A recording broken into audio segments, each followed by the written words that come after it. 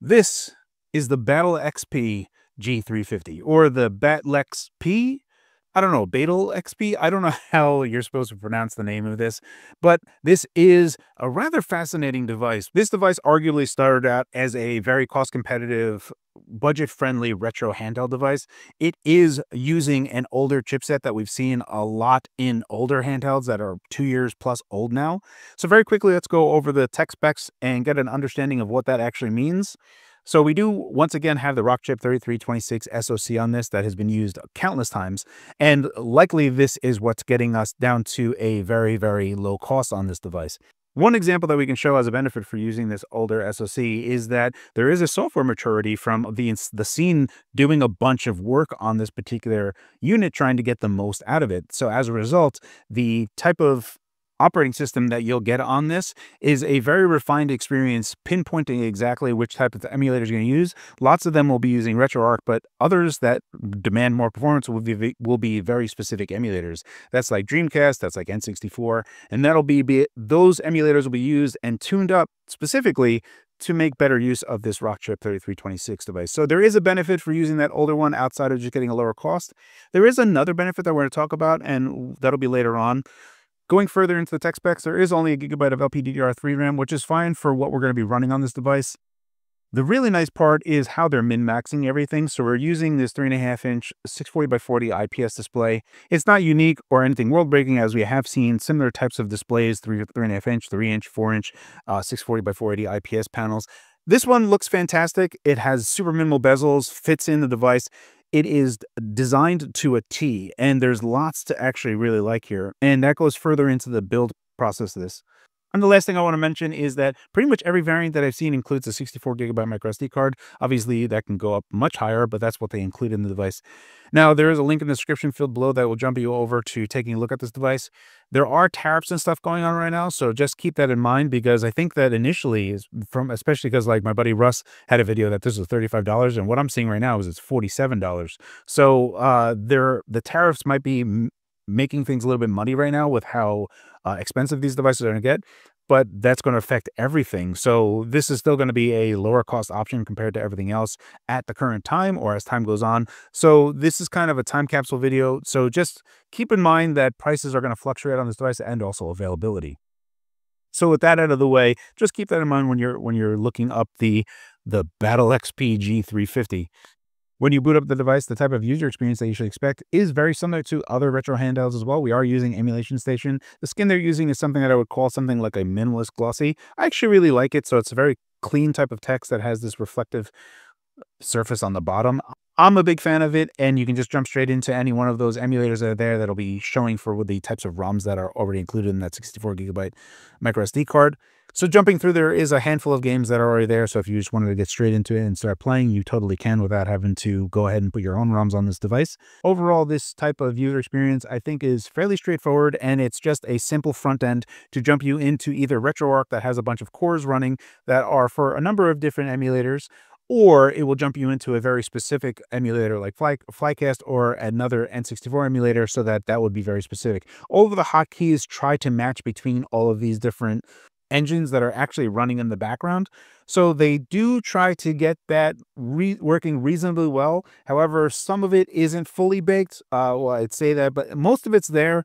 There is just one problem, like in the vertical arcade section, none of the directional pad is actually mapped correctly. So it's still mapped as if the D-pad was down and up. So that has to get reversed. So you just make sure that you do that, because at least in how I had it, it was not set up correctly. So if you actually wanted to play like that, that's going to need to get fixed.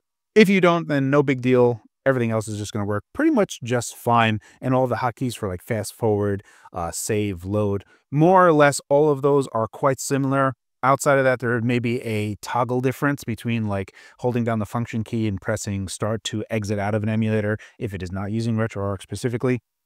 So just keep that in mind as a user experience side of what to expect.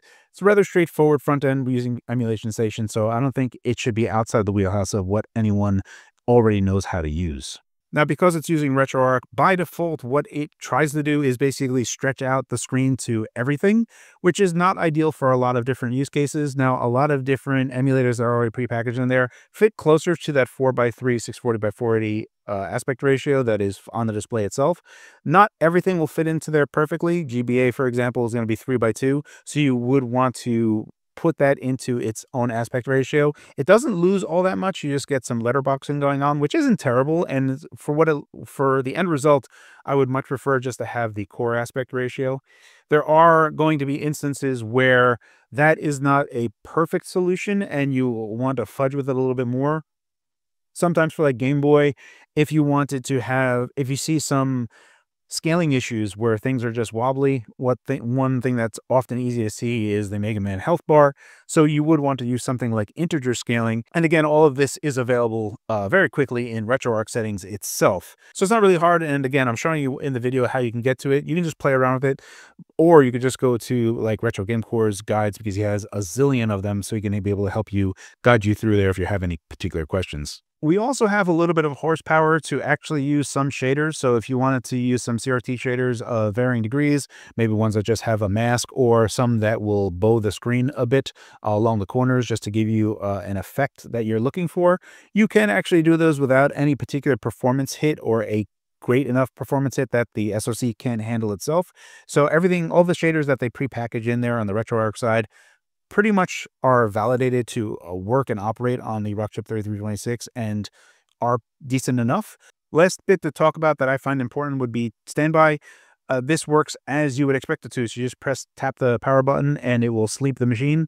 Pressing the power button again and the system wakes back up exactly where it left off with very little battery use while in standby. So this works as you would imagine it to work. I didn't have any particular problems. I had this device for over a week now. I've been fiddling around with it, taking it to work with me and using standby and evaluating the battery usage between states, and it was fine in my usage. So that's pretty much what you can expect out of the user experience side. When we take a look at the types of experiences that you can expect out of this, now again, all of the very older stuff like Game Boy or Game Boy Color, all of these play just fine and look really good on the display. In the same Game Boy segment, if we start going into Game Boy Advance, it can easily handle Game Boy Advance games, pretty much every one of them. I don't think you're going to have much of a trouble finding anything that doesn't work. I would just, again, suggest going to that 3:2 aspect ratio because it will force a full scaling, which I do not find appealing myself. But if you like that, then you don't have anything to change at all. When talking about the older home consoles, starting with like the Nintendo Entertainment System, that obviously plays just fine, and moving up to the next generation for Genesis or Super Nintendo or even TurboGrafx, and then their counterparts, right? So you could do TurboGrafx 16, the CD version, or even Sega CD, right? So all of the CD versions of those will work just fine. As we go up to the next generation of consoles, this is where things are going to start breaking down a little bit. So PlayStation 1 emulation works just fine on this, and I think that is a stellar example for this particular handheld. Also fits very well in the 4:3 aspect ratio, and tons of PlayStation games run perfect on here. When looking at Sega Saturn, that is actually an exceedingly difficult emulator to run on the Rockchip 3326 devices. So don't expect a lot of games to be fully playable here. There are going to be a few that do play well, but there are going to be a lot that are going to be not the best experience. Last but certainly not least would be N64 emulation, and it finds itself somewhere between the PlayStation and Sega Saturn in terms of difficulty of being able to emulate games, especially on the Rockchip 3326. Now, the emulator that they're using and how tuned up it is actually quite impressive what they're able to achieve out of the Rockchip 3326. Now, you will find it creaking and moaning as it's trying to actually emulate N64 games, and you're not going to have a perfect experience for every particular game. But even for F-Zero GX and how fluid it is rather impressive, even though prior to getting to the scene, you'll hear pops and stutters. So anticipate not the best experience for N64, but certainly better than Sega Saturn, and that would kind of round out this particular generation. The next generation, the only thing that we have really is PSP and Dreamcast and Nintendo DS. And that's kind of a weird hodgepodge of emulators that would be available. Even using the analog sticks as the virtual stylus and pressing down, all that works as you would expect it. Swapping between screens for the 3.5-inch 4:3 display is fine and looks great when you're actually playing games. So I think it's actually a worthwhile experience for doing Nintendo DS emulation in a pinch if you actually wanted to play Nintendo DS on this particular device. I would not recommend it for this particular handheld just because of the device itself. I would just really suggest getting a DS or a 3DS and modifying that to be able to play on it, because I think that's just going to be overall a better experience. But that's just me. If you want to be able to play games in any particular device, this also works as well. PSP is also an interesting area where we see that games are playable. Now, not every PSP game is going to be very playable on this device, but a large percentage will. The bigger problem is that the PSP has such a wide aspect ratio that you're going to get some intense letterboxing with this small screen. It works and can display just fine. I just don't really recommend it for playing on here. You can play it, and we do have analog sticks as well, so it's totally available and something you can do. I just don't recommend it for this particular device just because of the aspect ratio. And then the other part of this like higher end generation that we're going to be able to play is Dreamcast emulation. Now, again, not every Dreamcast game is going to work perfectly here, but a large amount will. Flycast is a very good emulator, and the system that the Dreamcast has is actually a far more straightforward system, which is kind of entertaining, right? Because the Dreamcast is far more powerful than the Sega Saturn was, and the Sega Saturn is hard to emulate. It's just a bunch of parallel processing that the Sega Saturn has. So that's pretty much the emulation experience that you can expect out of the BATLExp G350. There are other things you can do. You can do game ports, and you can also do Pico 8. Pico 8 is awesome. I would really, really suggest taking a look at a bunch of different Pico 8 games. They are really fun to play, really honed experiences. I don't think that they're very long, but what you get out of them is something truly special. So don't sleep on Pico 8 games. The included set that they have on the microSD card that they provided, it is a really good showcase and example. So definitely take a look at that. Outside of home consoles, we also do have arcade emulation, so you still will be able to play that. One thing that I would like to highlight for this particular segment is that the D-pad is just exceptionally well done. Almost so that it feels like this is a D-pad that Anbernic has done, because it feels very close to what Anbernic has done, but it's just really, really good. So they really nailed the D-pad on this. The analog sticks are also okay. They're a little bit flighty. They're a very high sensitivity, not the best, but for how many games that you're going to be playing on it, I think it serves its purpose of what you're looking to get out of it. The D-pad and face buttons and the triggers, really, really well designed, especially for such a budget-friendly device. Overall, the build quality on this device kind of matches everything else that we've seen from it. It has this very high degree of polish, which is odd for something that is so budget-friendly. You would anticipate it being kind of lackluster in build materials and how good the D-pad is and how good the display is and how good the software experience is. And using all of those older components with the latest generation of tooling that they have available to them from their manufacturing side, it kind of shows how much better they can do today than they were able to do just 2 years ago. So really fascinating to see how good this device can be using older chipsets.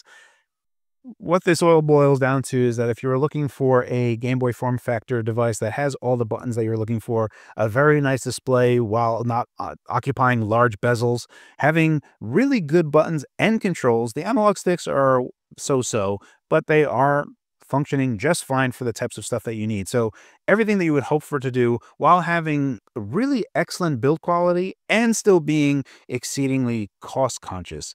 It ticks off a lot of boxes. So if you were looking for something that was as cheap as possible while also trying to maximize the value of your dollar, this is a device that you should have very high on your list.